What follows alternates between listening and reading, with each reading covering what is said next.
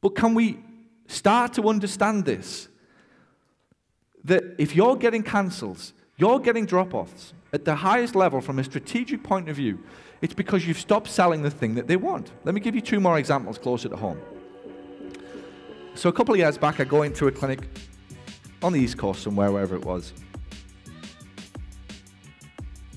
Guy, the PT, so picture the scene, treatment bed, 15-year-old kid, comes in 4 weeks after a compound fracture, tib-fib compound fracture.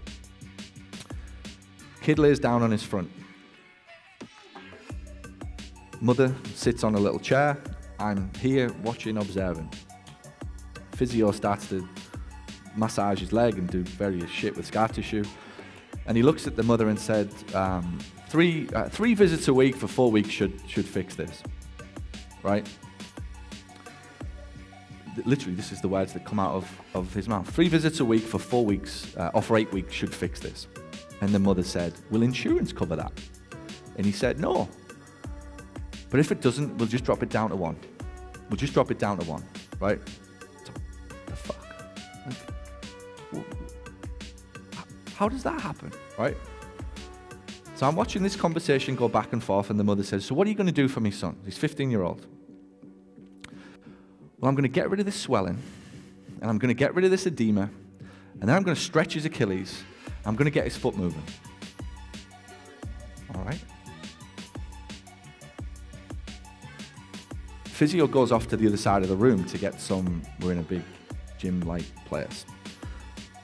Physio goes off to the other side of the room to get some thing to massage his leg with or whatever. And I said, oh, just to let you know, I used to work in professional soccer. I said, I actually ran on the pitch to one of these. I heard the crack. And I hoped to God it was the shin pad, but it wasn't. His leg was out, and there was blood everywhere. And this kid, who was 20 at the time, was almost like unconscious. He was in that much pain. I said, and just to let you know, when I rehabbed this exact injury, I saw that guy 3 times a day for 30 minutes. I said, because the biggest problem that this kid's going to run into is re-injury. Tell me what your son does. And she said, oh, he's a lacrosse player. I said, oh, is he good? Yeah, we've got hopes for state and, you know, all of this level kind of competition. I said, oh, well, I said, the biggest problem he's probably going to run into is potentially the other leg, the Achilles tightening, ankle sprains, back problems, especially because he's 15. Is he growing? Yeah, he's grown a lot. Oh, well, he's definitely going to have these muscles that are stretching. So now he's got no balance. Now he may get back in a few weeks or a few months or whatever, and he may be playing lacrosse again, but he's a severe injury risk. And do you like going to lacrosse? I love going to lacrosse to support my boy. All right, well, what if he gets injured again? I don't want that happening. Maybe you need to have them sessions. Physio comes back. I think we'll have the 3 sessions a week. Oh, physio, I'm glad you changed your mind. What was I selling? Fucking outcome. Not getting rid of edema and swelling and increasing the kid's range of movement. I'm selling the fact that if this kid wants to be a state-level lacrosse player with the least risk of re-injury that is possible, he needs to have 3 sessions a week. Because, by the way, that's what she fucking wanted.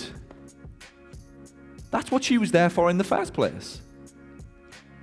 And the very fact that her self-worth is tied to her son playing every week is an even bigger motivation, probably the biggest motivation for the 3 sessions a week. Now all of a sudden she's not bothered about insurance.